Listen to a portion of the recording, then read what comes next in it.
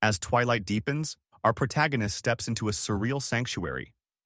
The last rays of the sun submit to the encroaching night, and with it, a serenity that blankets the world outside. Lowering the lights, the room transforms into a refuge for tranquility. Echoes of day's clamor fading into the moonlit serenade. A favorite book clasped in hand, they sink into a well-loved armchair where worlds and characters spring into life from ink-stained pages. An aromatic blend of chamomile and lavender tea steams from a nearby teapot, the scent intertwining with the crisp smell of well-thumbed pages, creating an orchestra of senses. Each sip from the warm teacup unravels the knots of the day, while every line consumed from their tale of choice is a passport to far-off lands.